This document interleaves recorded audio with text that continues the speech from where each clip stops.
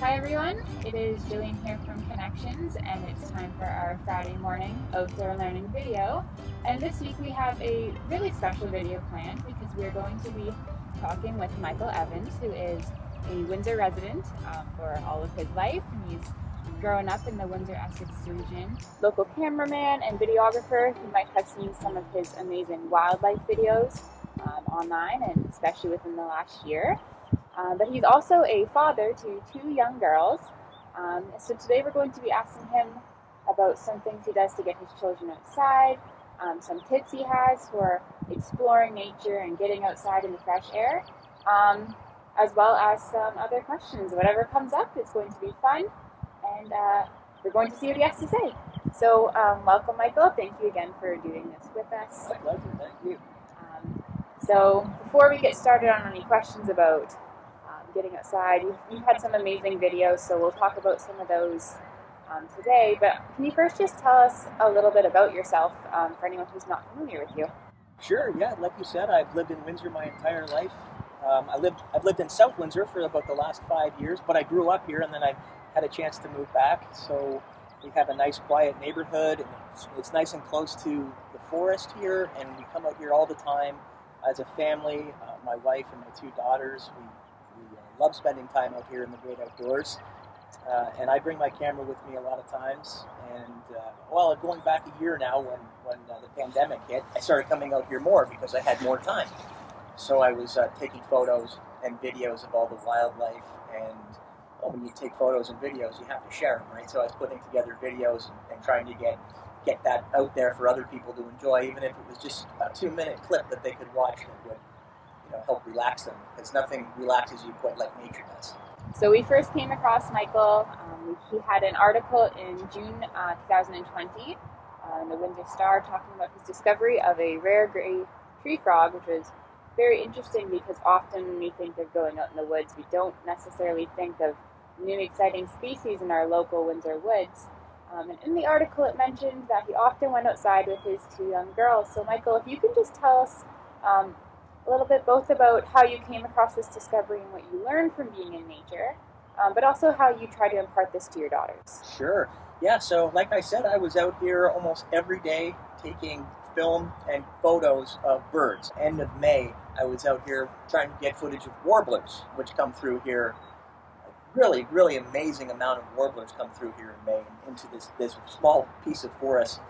But then I started hearing other sounds, and I'm always curious. I'm not the best at identifying birds by their sound, but whatever this was a very distinctive kind of a sound. So I really got my curiosity going, and I wanted to know what it was, because whatever it was, I couldn't see it. I could just hear it. So I was thinking maybe it's an owl and it's hiding. But I love owls, so I wanted to see if I could get some footage of it. So I had an audio recording of it. I sent it off to one of my good buddies who's a field naturalist over at IRCA. And he got back to me right away and said, that's not a bird, that's a tree frog. And my mind was blown, because I've seen pictures of frogs climbing trees, and they've got those webbed toes and everything for doing it, right?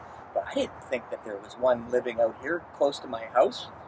Certainly not. And then I talked a little bit more to my field naturalist friend, his name's Russ, and he told me it's really interesting because they haven't been in Essex County in about 100 years. And now the recording that I sent him, it wasn't just one tree frog, it was 3.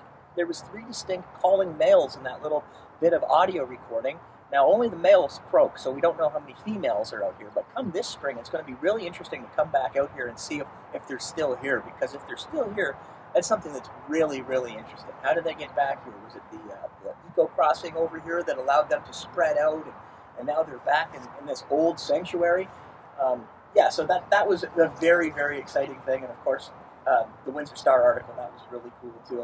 A lot of people talked to me about seeing that, so they thought that was really neat. And getting my daughters interested in nature it's been something that, we don't really think about it. We just did it. When they were infants, we had them out here for wagon rides. And I've got a mountain bike that I put a kid carrier on the back, and we go whizzing down the parkway. The trail system back there is incredible. This winter, we decided to not let the winter get us down, so we came out with toboggans. I bought one of those old toboggans from a yard sale last summer, one of those old metal toboggans. I don't know if you remember those, but put them both on there and drag them through the woods. We go through the woods. We go over to the arena over there. There's a little hill. You know, they're 6 and 4, so that hill is good enough for them, right? We just had so much fun, and my daughters are now interested in nature, so they'll do things like ask me questions about stuff, right? And I like to answer their questions with another question. So they'll point to a tree and say, you know, it's a squirrel nest up in the top of the tree. And I said, well, what's that, Dad? And I said, what do you think it is? You know, well, I think it's a squirrel nest. You do. It is. That's what it is. Why do you think it's a squirrel nest? And, you know, it just gets a conversation going, right? So that's what we're doing. We're talking about that. And we got our little checklists, and we see how many different species we can see out here, and they're able to identify red-breasted nuthatches and all kinds of different stuff that I didn't know about until I was much, much older. So that's really wonderful, and probably have not really been in contact with their videos. You have a lot of different lines everywhere, but specifically at Connections, we do Friday outdoor learning videos, and many of them have actually been in the woods around here because I also, this is South Windsor, this is where I grew up as well, so much of what you're talking about tobogganing, we will actually have a tobogganing video up by the time this goes on. So it's really great, but the way that you talk about it is very interesting because you don't talk about it as today we're going to go spend our hour outdoors. It sounds like it's very much just a routine that you do, and it's something that is very much part of your daily course of events. Yeah. So can you maybe talk about some of the attitudes that you guys have in your house about going outside? I know you mentioned earlier that if it's sunny, you're out. Yes. So just some of the attitudes that you bring towards thinking about going outdoors. Yeah, in the past, if you would ask me what my favorite season was, I would say anything but winter. But this winter, things were different because even though it was cold and we did get hit with snow a couple times, the sun was still shining for the most part. My daughter's school day ends at around 2 o'clock, so we still have a couple hours of nice daylight left. So it just became part of our routine. We were going to go outside. You know, we're going to go out and do something. And you know, sometimes they might not want to go out because it is winter and it is cold, but you know, you get them dressed up in their snow pants and all their winter stuff. And then once we go outside, no matter what, we ended up having a fun time. And I use that as an example going forward. I said, well, you know, you didn't want to go out, but look at how much fun we had. And sometimes the things through my personal experiences, sometimes the things that I didn't want to do in life, I ended up having the most fun at. So I remind them of that all the time. Tell them a story about a birthday party that I didn't want to go to because it was in Leamington and I didn't want to drive all the way out there. And why were they having the party in Leamington when I could have had it in Windsor? And then I go and I end up having the most memorable experience. Your children see you having fun doing it. Of course they're going to think it's fun. Of course they're going to want to do it. So remember that when everyone's feeling a little bit hesitant about going outside when it's gray and maybe not so warm. I think you really encapsulate that mindset of if you do it, it will be fun if you just give it a chance. Moving on from that, we have seen some of your videos, and one of them that I really enjoyed was I think it was 1 a.m., you were out, you were looking for a screech owl, because again, there's so many owls that you hear calling in this neighborhood. And I know you probably didn't have your daughters out at 1 a.m., but can you talk to us a little bit about how you share these experiences that even if your daughters aren't with you, how do you share these learning moments with them? Oh yeah, so I was thrilled to get that screech owl audio. I was just thrilled. I went out a lot of times for late night walks by myself, just to say that, you know, I got my steps in for the day. I've got a step counter, and it's so quiet. As you know, it's so quiet out here at night. You never know what you're going to hear. So I go out with my audio recording equipment, hoping to get an owl. Maybe I'm going to get a coyote, because coyotes are out here now too. You can hear coyotes howling at night. So, you know, I don't talk to my daughters too much about the coyotes, but I do talk to them about the owls. They wanted to see some of the videos. They wanted to see some of the photos. My youngest daughter wanted a camera for Christmas, so my 4-year-old now has a camera that she wears around her neck, and she's walking around taking pictures and everything. So that's great. With that audio recording specifically, I played it for them the next day, and they were just, I mean, there's just something about the sound of an owl. Nowadays, we're all so connected to technology and every single thing that we do, social media, Twitter, doom scrolling on Twitter, you know, we all get caught up in that, but when you can go out there and just close your eyes in the silence of night and listen, and then you hear it, it kind of puts you into a different headspace. There's nothing that'll soothe you or calm you like nature. It's almost on a different frequency, and then once you hear it, you can't unhear it. And now, going forward, my daughters, myself, whenever we go out into nature, if we do hear the sound of an owl, you will know exactly what it is. There's no mistaking it for anything else. So yeah, they love that kind of stuff. I always show my wife videos that I make, just get another set of eyeballs on them. I do that with friends as well, and now I show it to my daughters, my oldest, mainly my oldest, just to kind of get a kid's perspective on things, like, so what did you think of that? And then she'll say something that I hadn't thought of, out of the mouths of babes, they say, something that it hadn't occurred to me. I'm like, oh, well, that's a really good point. It's like a kid joke. They have their own sense of humor. Different things are funny to them, and they might not be funny to us, but they just see things differently, and I love having that perspective on things that I do.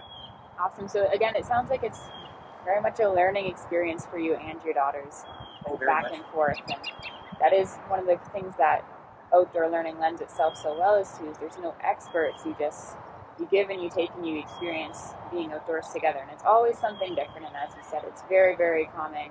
One thing about South Windsor is it's very much a little bit of a suburb, but there's really great patches of woodland, and especially with the parkway that they've built, so convenient just to walk through Oakwood, keep going into, you can walk all the way to Ojibwe pretty much without crossing any major streets. So it's definitely fantastic how it's evolved. But can you talk a little bit about growing up in South Windsor and how, as a child, you developed that love for nature? Oh, sure, yeah. So here we are at Oakwood School. It's not Oakwood School anymore. It's now a French school called Chiron. And yeah, I went to this school, and at that time, this here was an active bird sanctuary, which was really interesting. We kind of took it for granted at the time, but now looking back on it, what an interesting addition to a childhood. We were immersed in learning about birds and ducks and geese and swans and turtles and frogs and all those things. We had that as part of our learning when we were in school. We would come out here in groups. We would feed the geese. We knew about the grain. We would go into the barns. We would crack the ice for the ducks to land in the winter. There was all kinds of things for us to do here. So growing up in this neighborhood, it made me want to move back into this neighborhood. So much so that the house that I live in now is the house that I grew up in. And so yeah, we've been back here for about 5 years. The neighborhood is the same in a lot of ways, but it's also different in a lot of ways because going back 25, 30 years, I never saw wild turkeys on my street. I never heard coyotes howling at night. I never saw deer on my street. And I think the difference now is that they've got that Herb Gray Parkway in there now, the land bridge, the eco crossing. So now they can come over here, go back and forth at will, all this nature. So it's better. It's better than it was 35 years ago, which is something that you rarely hear, that yes, the nature situation is getting better in an area. And it's all happening because of that parkway. I can definitely understand what you're saying. Just in the last couple of years, we've seen great horned owls moving into South Windsor. You would have never seen that. And I think that's something that a lot of people in Windsor might be able to really can emulate. They've seen nature moving in, and it's all the more reason to go out and take that opportunity to take advantage of this. But South Windsor is fantastic. I'm very biased in that respect, but there's lots of places in Windsor that are great. So can you maybe share some locations that you and your family go to experience nature? I know you had a video on Pesh Island recently. Yes. So just some other places that people can maybe look for some cool nature things. Well, it's Ojibwe Park was the thing that got me reconnected with nature. I would go out there on Sundays with my camera and my tripod, and I would just plant out by the feeders, waiting for something to come in.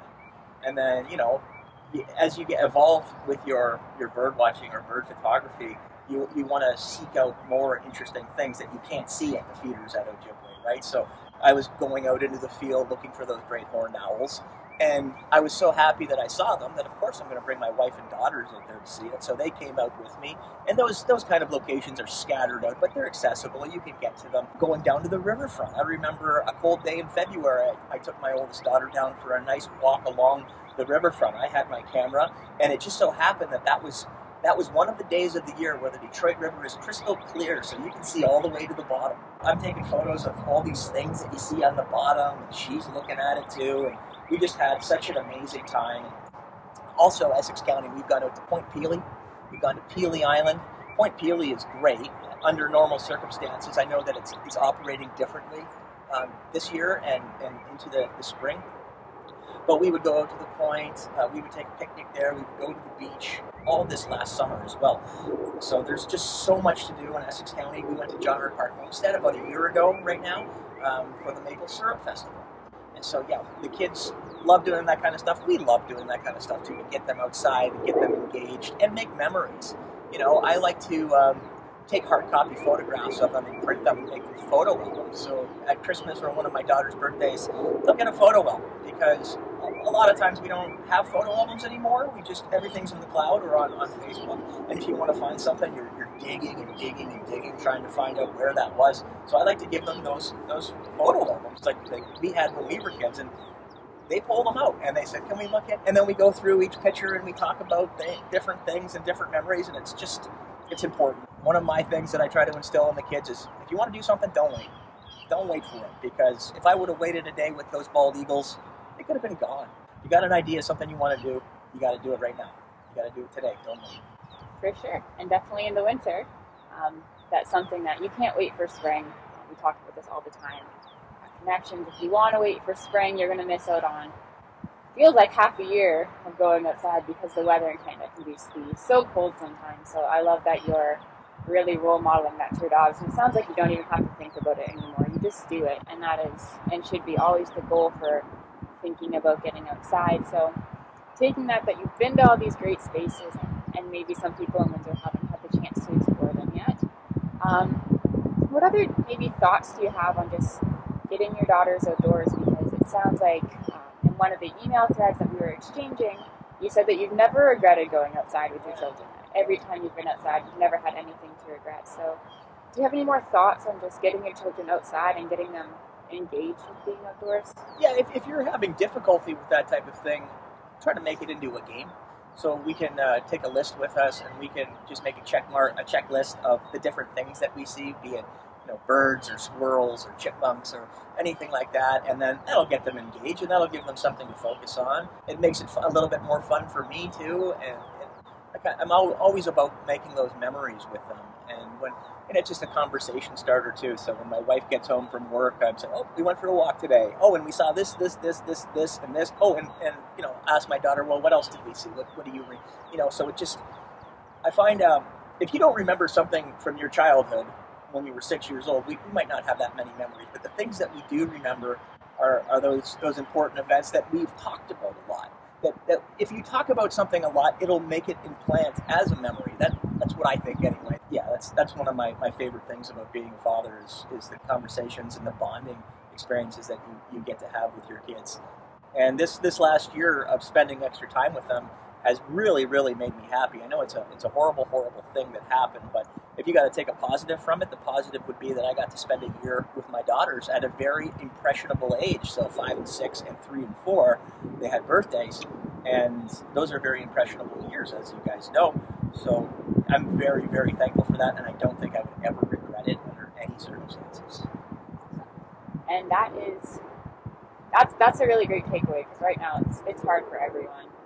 It is a terrible thing that's going on right now. But there's one positive to look to. It's definitely maybe sometimes people get kind of maybe grown out of touch of just focusing on them and getting in the moment with those people. So it's definitely a great takeaway. And just one more quick question before we move towards wrapping up. Again, in that some conversations we had via email, you did mention that one thing you did with your daughters is every year on their birthday you take a picture next to a tree that was from your childhood, it sounds like, in the house that you live in now. Yeah. And I think tying yourself to nature in those ways is great. Similarly, when my parents moved into my South Windsor house, they took my brother, who was the only child they had, and they planted a tree, and that tree is still there, and it's much bigger than it used to be. So can you maybe just give some thoughts or ideas on these little ties that you can do with your children to nature to really connect them to something? Yeah, so like you said, every year on their birthday, my one daughter's birthday is in February. Doesn't matter. We're still going outside. We're going to get dressed up, and we're all going to go out there. I'm going to get a couple pictures of them together, them separate, and then maybe one of me and my wife. It's just a document. So when I do print those photos out and put them into those photo albums, that we have the chronology and we can look back and see, and that's kind of like the evolution. So yes, that tree was there when I was a kid, but it was much smaller. I used to be able to climb that tree, and now I can't even. I'd need a ladder to reach the lowest boughs that go out, But it's kind of interesting too, the evolution of the family. I've got photos of myself playing in that tree or close to it. We didn't do anything like go out there and take birthday photos, but there are a lot of photos that I still have of that tree and in the house, and it's kind of a unique situation where I got to buy that place back, and I live there now. So making memories and kind of instilling that with them is important. Even though it was the winter and I'm making a movie about coming out here every day, every season to document it, I wasn't able to do that because honestly, there's not that much happening out here in the winter. There is, but not enough to come out here every day. But I still had a camera set up by my kitchen window, and I was filming all the birds that would come into the feeder. And it got to the point where they were telling me, "Dad, cardinal, Dad, blue jay, okay, oh, Dad, red-breasted nuthatch." And so I would go and line up a shot and hit record. So now they're part of the process. I have to put them in the credits. So that's really nice that I'm not telling them, tell me when there's a blue jay there. No, they just know that I want to know. I want that information, and they're passing it on to me. That's fantastic. We've had videos with bird feeders. We've had videos about a lot of the ideas that you've talked about, but I think you just bring it together so well on how to make this not even a routine, just part of your daily lives. We've had a 100 hours challenge that we gave at January to get outside for 100 hours. It's a great lead-in, but to get to the point where maybe you're not even counting your hours, you're just doing it. I think that's just the best way to go and the way to aspire to be. And I love how when you talk about your children and your wife and getting outside as a family, you can tell how much you just love it. So to hear that is really great, and that's one of the reasons we wanted to get you on video so badly, is we thought you really showed these ideas that we're always trying to promote. So thank you for that. And the last thing I'm going to ask you is just any final thoughts, anything you want to share with anyone watching. I never cease to be amazed at the minds of kids and the imaginations and the questions that they ask. So again, I'm just going to keep doing my best to play along and answer some of those questions. That's our job as parents, right? That is, like you said, that is jobs as parents. So that's what we would hopefully have you take away from this video, is just all the different ways that you can get outside and really connect with your kids via nature, never making it necessarily a routine or a chore, just something that is part of your daily lives and that you enjoy. It's your breather from the rest of the world some days. So with that said, I want to thank you so much for joining us.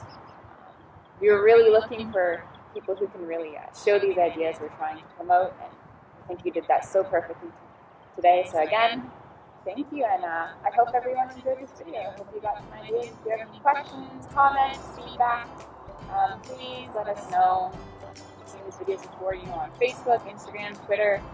Connect to us in pretty much any way that you like, and we'll be happy to try and answer that. So thank you for watching, and again, thank you so much for joining us, and we will see you next week. Thanks for having me. Thank you.